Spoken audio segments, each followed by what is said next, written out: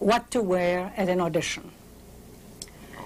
Yes, because you see, what you wear at an audition can influence the result of your audition.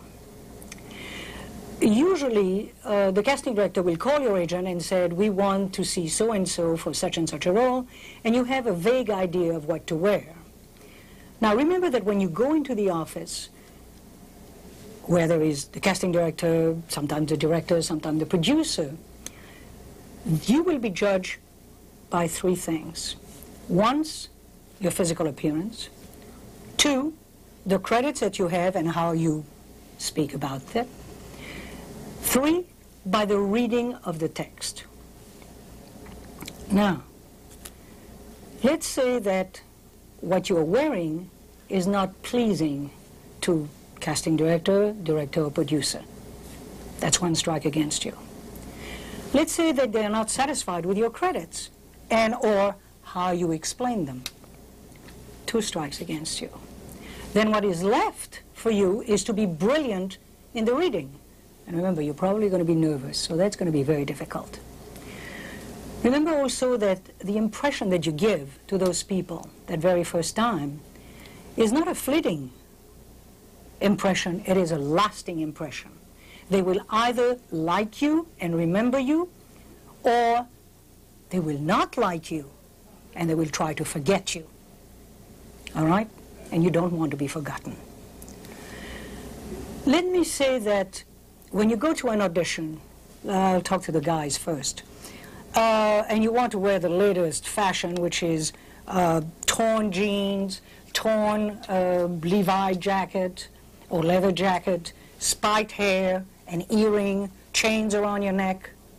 Now, even if the role requires it, this is how you will be remembered. For roles like a rebellious person, homeless person, junkie, drug dealer. There are more roles than that to be played on the air. You don't want to be remembered just as that one character. For you ladies, if you don't know what you're supposed to wear and you say, oh, I've got to look pretty, however, you wear a very mini skirt and a blouse that's open down to here, long earrings and a lot of makeup, that's how you're going to be remembered. I've often said in the show that in Hollywood, when you first start, the longer the earrings, the shorter the roles. So what should you really wear when you go to an audition? If you know, for example, I'll take two extremes, that you're going to be reading for a policeman or fireman or a policewoman or firewoman, then try to wear darker color. Dark pants, dark skirt, dark shirt, black or blue shirt, so that they have an impression of you that is relating to the character.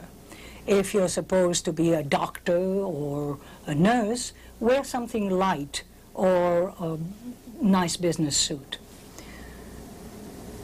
If you don't quite know what to wear, I would advise the young women to wear a nice dress, but always carry a jacket with you. So that when you go in the office, if the role requires that you are a businesswoman, you can wear the jacket on top of the dress. If you are supposed to be a very relaxed person, then maybe you can open the button of your shirt or of the dress and look fairly relaxed. For the guys, wear a nice pair of pants or jeans if you don't own a suit, and a nice shirt. Always carry with you a tie and a jacket.